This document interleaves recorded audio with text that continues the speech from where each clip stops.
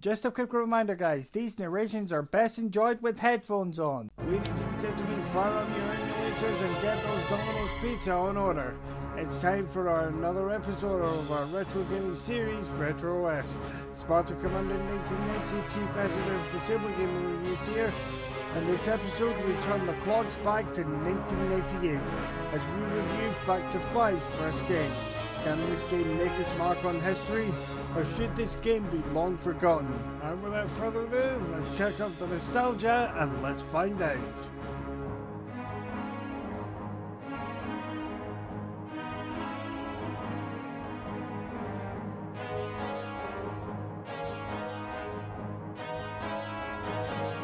George Lucas' Star Wars franchise is a juggernaut of the film industry today.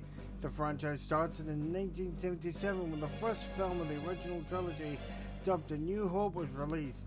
The film attracted a worldwide phenomenon, racking in a massive $775 million at the box office. You had that right guys, $775 million. Fun fact for you guys, did you know that Lucas had a massive bet with the director of E.T. the Extraterrestrial, Steven Spielberg? George Lucas was so convinced that A New Hope would be a flop, the two directors made a bet that the movie were to be bigger than the movie that Spielberg was directing at the time, the Jaws sequel Close Encounters. Lucas would have to give 4.5 of the film's earnings to Spielberg. Of course, Lucas lost said bet, and the film's revenue received a massive overrun-sized $41 million disturbance in the force. It was at this moment that he knew. He fucked up. This information was sourced by All Time 10s. Links in the channel and the description. Of course, the franchise had a lot of video games adaptations. Rogue Squadron was one of them. This classic fan favorite was originally released for the Windows PC on December 4th, 1998. The game was then ported to the N64 on January 10th, 1989. The game is set between A New Hope and The Empire Strikes Back.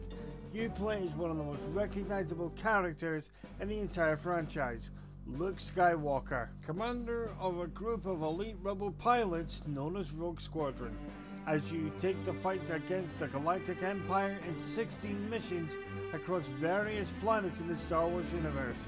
The accessibility scores are as follows. To kick off proceedings, visibility, give it 7. So let's start off with the biggest glaring problem that I have with this game. When you're using the radar, friendly ships will be represented with green dots.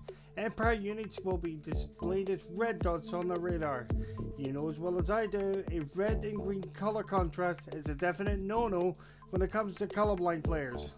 However, the rest of the on-screen elements are pretty accessible. A cone pointing in the direction of your nearest objectives will appear all time. The wider the cone, the closer you are to that objective, so you should be able to keep track on your objectives as a mission progresses. So you're playing with a visual impairment, which should be able to play this game with no issues, but different color contrasts when determining friend from foe could make this game a lot more accessible. Next on the agenda, on ability, I give it 10. This game has a subtitle function which can be enabled and disabled via the game's options menu. That way a hearing impaired player can immerse himself in a mission as it plays out. Also on the mission briefing screen, you can press the Y button for the briefing in a text form, allowing you to understand what each mission entails. So a player with a hearing impairment will be able to play this game with no issues. Next up, mobility is a Sky High 11. On the PC version which we used to test it, the keyboard and mouse controls can be fully customized to suit your impairments. However, a keyboard and mouse controls are not recommended. I mean, to be fair, it's an N64 game we're talking about here. Luckily enough, this game has full controller support out of the box, and then an Xbox One controller works like a charm. When using a controller, the button layers can be fully customized to suit your impairments, so a mobility impaired player will be able to play this game with absolutely no issues. Next up, gameplay is scored at 10. For its time, this game is an excellent arcade-style dogfight simulator, with a grand total of 16 missions, 3 of which are unlockable. This game has a fair bit of lifespan for an N64 era standards. When a certain mission is cleared for the first time, additional spacecraft will be available for that particular mission. This makes you want to replay the missions that you've flown in, but in various other spacecraft. Also, the medal system also incentivizes you to replay missions. They give medals like rankings. At the end of every mission you clear, you are graded on your performance. This is done through variables such as enemies defeated, clear time, and overall accuracy. This mechanics get you playing as you strive for that sweet gold medal. The game's graphics holds up pretty well, despite the game's age. Sure, it may not have the features you would normally expect from a modern PC game, like dynamic lighting, anti-aliasing. Anti-aliasing, definition 1.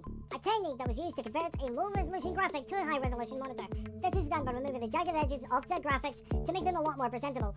What this does makes the graphics look better and more consistent, but it's very intensive on your PC's hardware. Or even HD resolution support. It still looks pretty gorgeous even for N64 era standards. In summary, Star Wars Rogue Squadron is a timeless classic in its own right.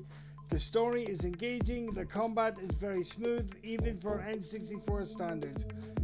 Due to the game's age, it doesn't require a lot of horsepower in your PC to run it.